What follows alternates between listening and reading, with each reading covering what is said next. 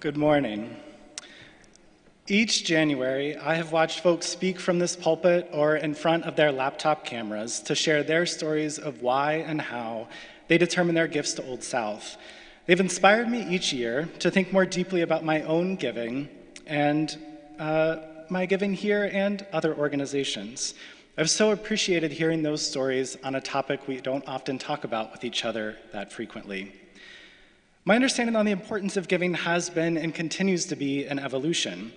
It began with my parents giving me their church offering envelope and to place in the offering plate. It was a moment in the service I looked forward to as I had a role, a task that seemed important.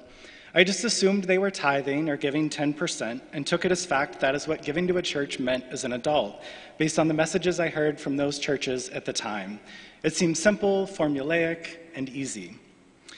In college, I occasionally visited churches and quickly threw the notion of tithing out the window. I had a part-time job in the student center with inconsistent hours, and no one taught me how to figure out a tithe with that work situation. I decided tithing was just something that I would do when I joined a church after college, was a full-time member with a full-time job, thinking optimistically that once those two things happened, it would all just make sense.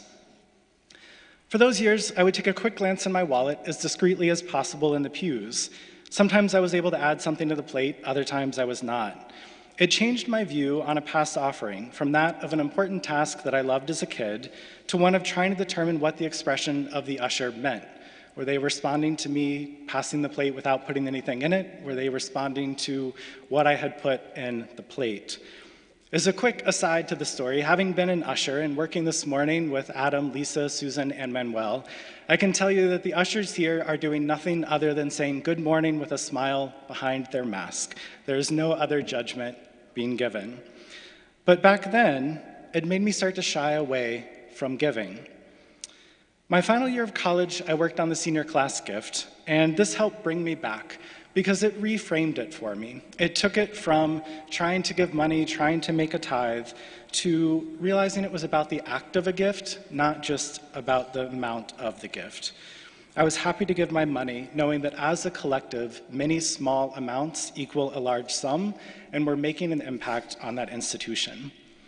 I see that pattern repeated today all the time when friends are running the Boston Marathon or the Pan Mass Challenge or one of the other maybe 500 road races that happen here in the city. Small amounts, including my own, add up to large and impressive and meaningful amounts.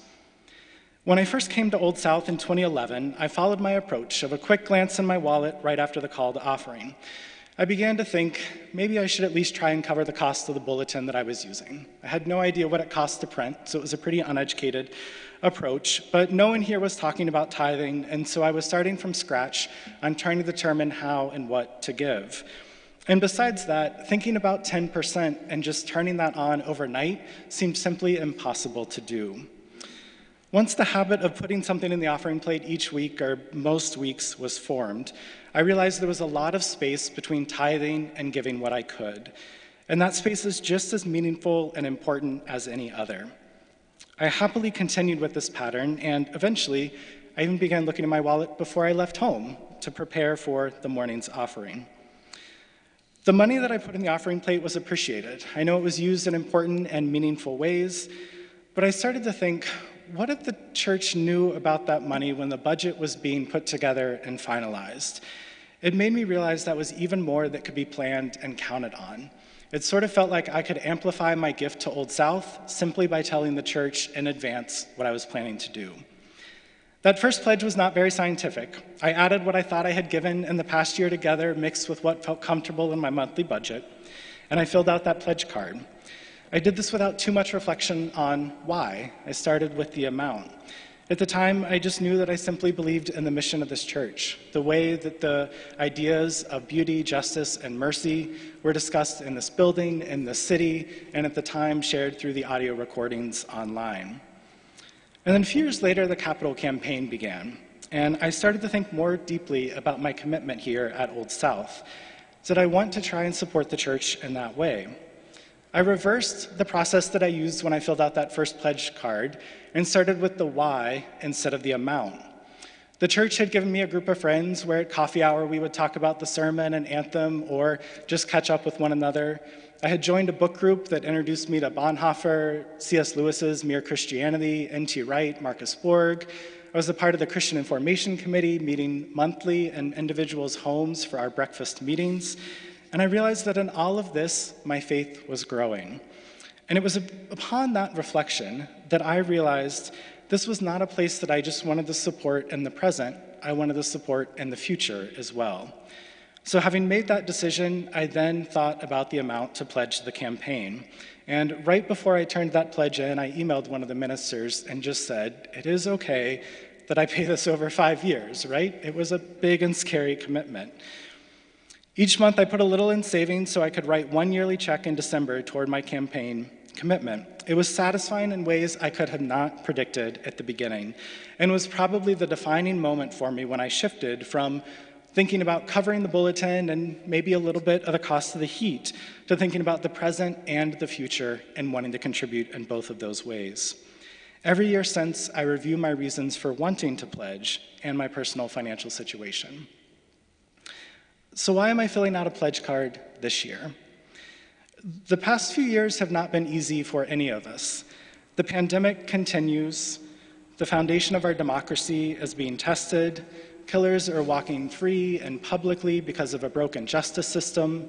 There are growing inequalities. We learn more each day the harm we do to this planet.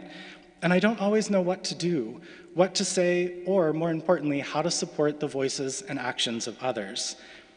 But this church is full of so many intelligent, wonderful people that are teaching me, guiding me, and showing me that faith can be at the center to the response to each of those areas. It is meaningful, and I see that happening to everyone that engages with Old South. I reflect back often to a Zoom series on anti-racism workshops that I attended last year, developed and put together by the wonderful members of our Grace Speaks committee.